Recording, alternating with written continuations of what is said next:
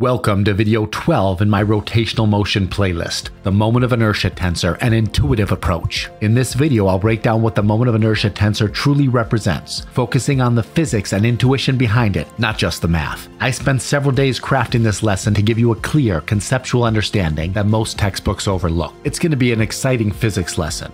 Let's get started. On this slide, I will analyze the three principal moments of inertia of a thin rectangular plate of width W, length L, and negligible thickness T. The coordinate system is located at the plate's center of mass. The x-axis divides the plate into top and bottom halves, and the z-axis divides the plate into left and right halves. Since the thickness is much smaller than the width or the length, we treat the plate as a two-dimensional object with uniform surface mass density. Recall that moment of inertia is a measure of how mass is distributed with respect to a chosen axis. Now I want to discuss how to calculate the moment of inertia of this plate about the z-axis passing through its center of mass. The formula for moment of inertia is m times perpendicular radius squared. To calculate the moment of inertia about the z-axis, we divide the plate up into many small mass elements. This black square represents a mass element. We take each mass element and multiply it by the square of the perpendicular distance from the z-axis. In the animation, as the plate spins about the z-axis, we project the motion onto the xy plane.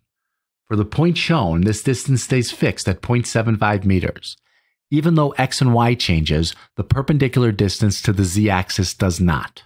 Therefore, the moment of inertia about the z-axis, which is defined to be the sum of m times r perpendicular squared, equals the sum of m times x squared plus y squared, because x squared plus y squared is the perpendicular distance squared. Now that we've understood how to calculate the moment of inertia about the z-axis, let's look at the full picture. The moment of inertia depends on the axis of rotation, and here we show all three principal moments: IXX, IYY, and IZZ. Each is calculated by summing the mass of each mass element times the square of the perpendicular distance from the axis of rotation. Each formula captures how spread out the mass is relative to the chosen axis.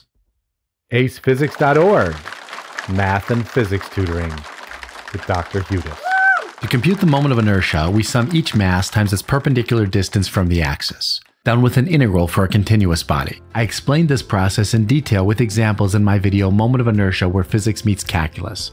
This is the thumbnail. Here I'm showing the results of those integrals for a rectangular plate. On the next slide, I'll briefly walk through one actual integral to remind you how it's done. The results are IYY equals m over 12 times L squared plus W squared. This is the moment of inertia about the y-axis. IXX equals mW squared over 12. This is the moment of inertia about the x-axis, and IZZ equals ml squared over 12. This is the moment of inertia about the z-axis. I want to briefly remind you how to compute these moment of inertia integrals. I discussed these integrals in detail on a previous video in this playlist. IY, the moment of inertia about the y-axis, is equal to this integral. dm is equal to sigma dA. Sigma is equal to mass over area. Area of the plate is length times width. Therefore, the IYY matrix element of the moment of inertia tensor is given by this integral. X is integrated from negative W over 2 to positive W over 2. Z is integrated from negative L over 2 to L over 2. And you get m over 12 times L squared plus W squared. The IXX and IZZ integrals are also computed. These are the results that we've already seen. Let's use these formulas to look at an example with numbers. We'll consider a plate of mass 12 kilograms, length 1 meter, and width 2 meters. The moment of inertia about the y-axis is 5 kilograms meters squared. The x-axis moment of inertia is 4 kilograms meters squared. And the z-axis is 1 kilogram meter squared. The moment of inertia is largest about the y-axis because the mass is spread farthest from that axis. It's smaller about the x-axis where the mass is closer in, and smallest about the z-axis where the mass is closest of all. For this plate, it's clear that the mass has a different distribution about the x-axis, the z-axis, and the y-axis.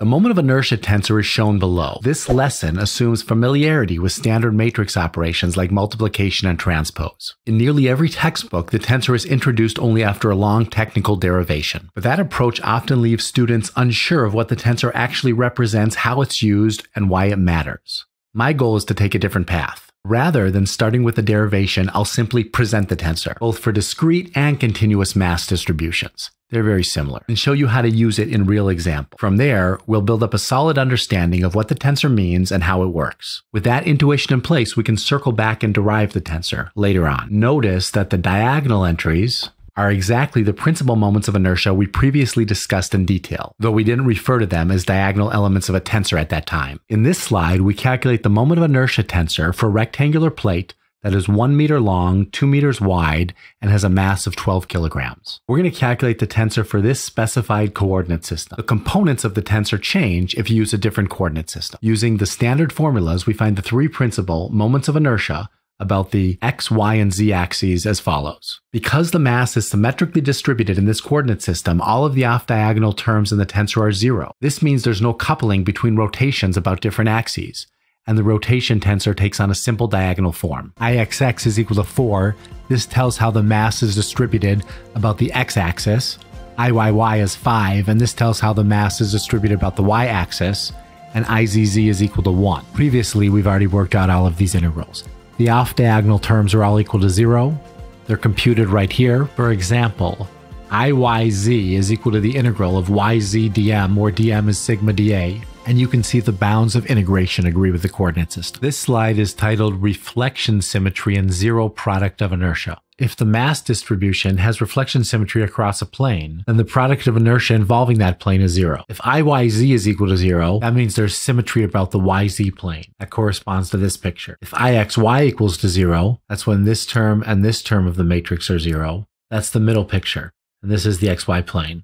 If these two off-diagonal terms, Izx equal to 0, then there's symmetry in the xz plane, and that corresponds to this picture. Rotating the coordinate system while keeping the origin at the center of mass changes how the mass is distributed relative to the new axis. This z-axis divides the plate symmetrically. Any mass on one side of the z-axis has a symmetrically reflected mass on the exact opposite side. As you can see, the moment of inertia tensor is diagonal. For this z prime axis rotated at 10 degrees, some symmetry is lost. This mass still has a symmetric counterpart on the exact opposite side of the z prime axis, but this mass does not. For this mass to be symmetrically balanced, it would have to have a countermass over here, which is off of the plate. For this case, the inertia tensor is not diagonal. There are small off-diagonal elements. In the original frame, the mass was symmetrically arranged about the z-axis, so the inertia tensor was diagonal. After rotation, the symmetry is lost. Lack of symmetry creates off-diagonal terms which reflect coupling between rotations about different axes. Here's a question to check your understanding. Let me know the answer in the comments section. If we rotate the axes by 90 degrees, would the tensor become diagonal again?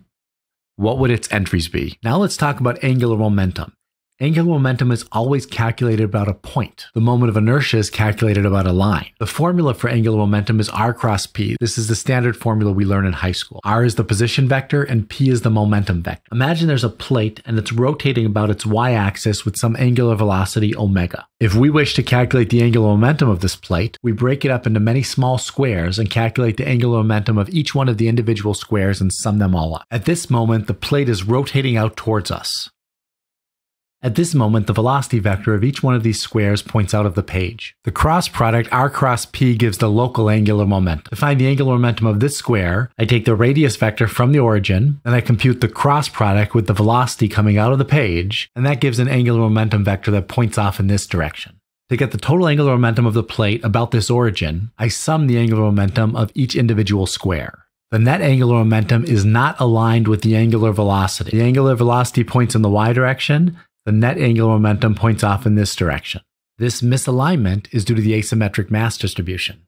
How do you get the angular momentum from the inertia tensor? This is the moment of inertia tensor that we've already introduced earlier. The inertia tensor depends on the chosen coordinate system. The matrix shown below represents the inertia tensor for a square plate of side length L, calculated using the coordinate system shown on this slide. This is the z-axis and the y-axis, and the origin is at the lower left corner of the plate. It's called a tensor because its components change with coordinate system, reflecting how the mass is distributed about the different coordinate planes. Notice the inertia tensor is not diagonal, indicating an asymmetric mass distribution. The z-axis obviously has a mass asymmetry. Any mass on this side has no countermass on the opposite side. On this slide, I have sample calculations for two of the matrix elements of the inertia tensor for this plate relative to this coordinate system. For example, Iyz is equal to the integral of yz dm. dm is sigma dA, dA is dy dz, and the bounds of integration are y goes from 0 to L and z goes from 0 to L. So we've worked out the form of this tensor in terms of mass and length. If the plate has a mass of 12 kilograms and a length of 1 meter, this is the moment of inertia tensor of the plate relative to this coordinate system. Angular momentum is calculated by multiplying the moment of inertia tensor